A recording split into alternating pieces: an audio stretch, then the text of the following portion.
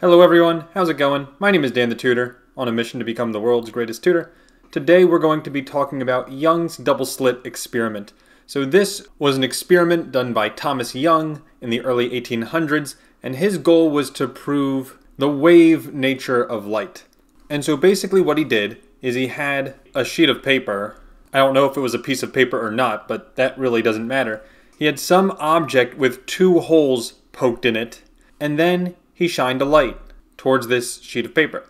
And if we imagine light as a series of vertical planes heading towards the double slit, what ends up happening is when it hits the first slit, it turns, instead of a plane, into a series of concentric circles like this. And the exact same thing happens for the other one, which I'll draw in a different color. And by the way, this is known as the diffraction of light when it changes shape like this. And basically, wherever the lines intersect with each other, this is going to be known as constructive interference. So here, here, here, here, here, and all over the place where these lines intersect. And if I draw the concentric circles perfectly, which I'll just tell you I did not, but what you should end up seeing is that there's these lines of constructive interference like this. Now I'm just going to erase my circle so you can see the lines better. And so the dotted lines are where I have constructive interference.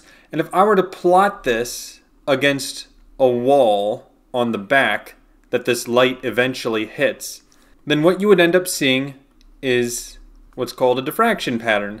And I'll show you a picture of what it looks like in real life on the screen right now.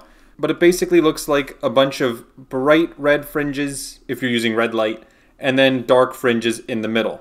And this basically proved that light moves in this wave-like pattern. But that's not even the important part, in my opinion. I think the most important part is all the equations. So before we discuss the equations, there are some variables you need to know. We have d, which is going to be the distance between the slits. We have length L, which is the distance to the back wall. We're going to have an angle theta here. Now technically there's a lot of thetas because you can have a lot of different dotted lines here. But theta is always measured from the center line like that. And then finally, as far as the fringes go, we assign all of them an m value, which I don't know what m stands for, but the central one in the middle is going to be m equals 0. Then one on the outside, you get m equals 1, and sometimes people will call it positive 1 and negative 1, but it's basically the same idea. And then you have m equals 2 and m equals 2, and you get the picture. Now, fun fact, in the middle, where we have the dark spots, these would be all the 0.5 values of m. So for instance, m equals 0.5 here and 0.5 here. And then in between 1 and 2 is m equals 1.5 above and below, like that. And so why this is important is because a lot of times the question is going to ask you, what's the distance from the central bright fringe to maybe the next bright fringe, and we would call that distance y1, and it's y1 because I'm going from m equals 0 to m equals 1. And so more generally speaking, instead of y1, I would call this ym, because that's going to work now for any value of m, always measured from the center. And so finally, here's the equations that we need to know for Young's double slit experiment. We have d times sine theta equals m lambda, where we've already talked about all of these variables except for lambda. Lambda is going to be the wavelength of your light, and sometimes you have to calculate that using the equation c equals lambda times f. Speed of light equals wavelength times frequency. Or solving for wavelength, you would get c divided by f. So sometimes we use that. So that's the first equation we have. Usually you'd use this one to solve for theta. The next equation we have is y sub m, again the distance between slits, and that's going to be m lambda L divided by d. Or a second equation, L times tangent of theta. And both of these would work depending on what variables they give you. And then finally, the last equation we're going to talk about, if I go back to my picture and I erase some of the clutter, if you want to find the width of the central bright fringe at m equals 0, in other words, the width there, the equation is W equals lambda L over D. And so basically, if you ever see a question with Young's double slit experiment we're probably using one of these equations to answer the question. And so now we have two questions to look at today to help us understand how to use Young's Double Slit Experiment. So here's the first question. The first order bright fringe is 3 centimeters away from the central bright fringe. The slits are 0.55 millimeters apart, and light with wavelength 700 nanometers is passed through the slits. What is the distance from the slits to the back wall? So first I want to write down what I know, what variables I have, and what I'm solving for. So when they say the first order bright fringe, what they're saying is m equals 1. It's the first bright fringe besides the center one, because the center one is always m equals 0, and that's typically where we want to measure from. So that makes sense. So since the first order fringe is 3 centimeters away from the central bright fringe, they're telling us what y is, our y distance, which is going to be 3 centimeters, or I prefer 0.03 meters. They tell us the slits are 0.55 millimeters apart. Yes, I do have to convert that to meters, but also this is d, the distance between the slits. So it's going to be 0.55 times 10 to the minus third meters. That's how I get to meters. And then they tell me light with a wavelength 700 nanometers is used. So that's my wavelength, which is 700 times 10 to the minus 9th meters, because nano is always 10 to the minus 9th. And I believe that's everything they give me. And the only thing left is to say, what is the distance from the slits to the back wall? In other words, they want L, the distance L. So which equation am I going to use, given this information here? Well, I want to use the equation y sub m, or in this case, y sub 1, because m is 1, equals m lambda L over d. They tell us the distance is 0.03 meters.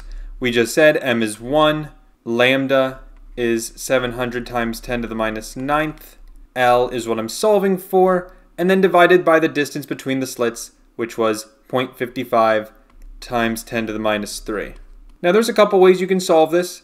What I would do is I would multiply both sides by the denominator to get rid of the denominator here. So 0.03 times 0.55 times 10 to the minus third gets me 1.65 times 10 to the minus 5th equals, the right side's going to be 700 times 10 to the minus 9th, and that's times L. And then now all I got to do is divide both sides by 700 times 10 to the minus 9th, and that's going to get me an answer of 23.6 meters, which is how far away the slits are to the back wall. And that's it. We're done. Not so bad. And so then I just have one more question for us, very similar. So here's the second one. The distance between the slits of a double slit experiment is 20 millimeters. The diffraction pattern appears on a wall 30 meters behind the slits. If the frequency of the light is 6.5 times 10 to the 14th hertz, find the angle between the first order bright fringe and the second order dark fringe.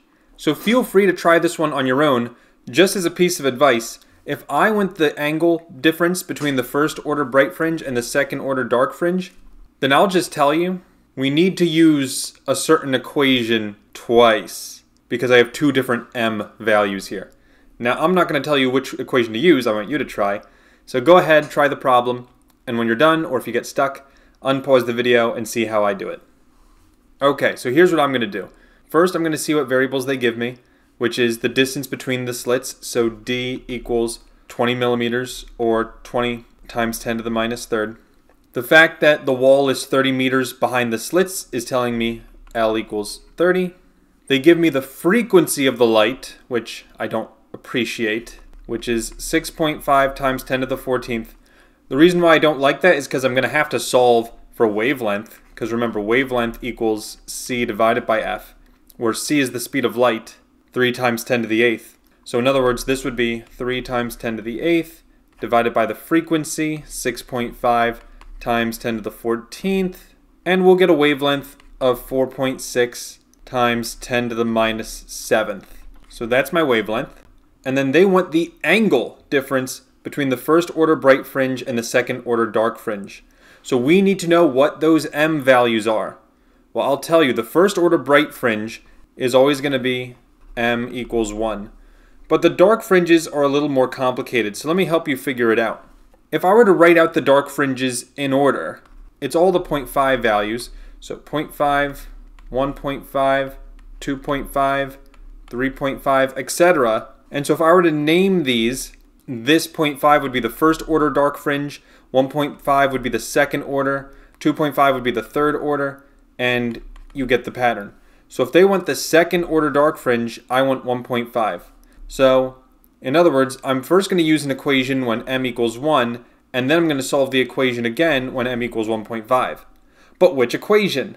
And I'll tell you, there's only two equations that we could use. One is d sine theta equals m lambda, and the other is y sub m equals L tangent theta. Now the problem with the second one is I don't know the distance between the first and second order bright and dark fringes, so I would be stuck with the bottom equation, but I have everything I need for the top one. So that's what we're going to do.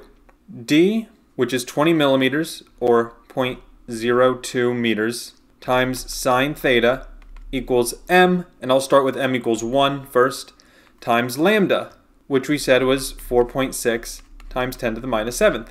So then if I want to solve for theta here, first I divide both sides by 0.02. That would give me sine theta equals 2.3 times 10 to the minus 5th.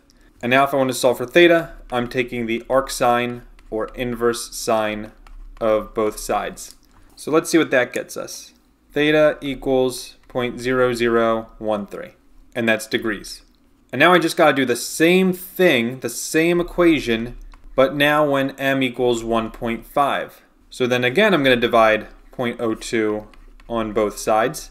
Left side is sine theta, the right side is 3.5 times 10 to the minus 5th, and then I just have to take the inverse sine of both sides, and that would get me 0.00198 degrees. And so then the final answer is just 0.00198 minus the other angle, 0.0013. So 0.00198 minus 0.0013, 0.0006, and that's degrees, and that's my answer. Or if I used all the digits in my calculator, then it's 0.0006611 degrees, which is also correct. And now there's one more thing I want to show you before I let you go. And that is there's another way of solving this, but this way isn't the best answer because it's an approximation. But if you want to use this equation just once instead of twice, then what you can do is you can assign this value of m, instead of doing it twice, you can just call this m 1.5 minus 1. In other words, the two m values subtracted from each other.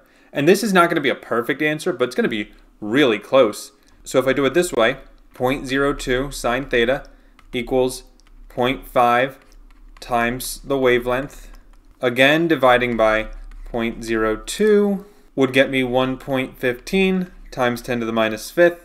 And then taking the inverse sine of that, and we will get 0.0006611 degrees. Which, if I compare it to the answer above, actually is the exact same answer this time. But if you were to keep going more decimal places, you would see that it is like barely off. So in other words, if you were to do this strategy, I think you'll get the right answer like every time.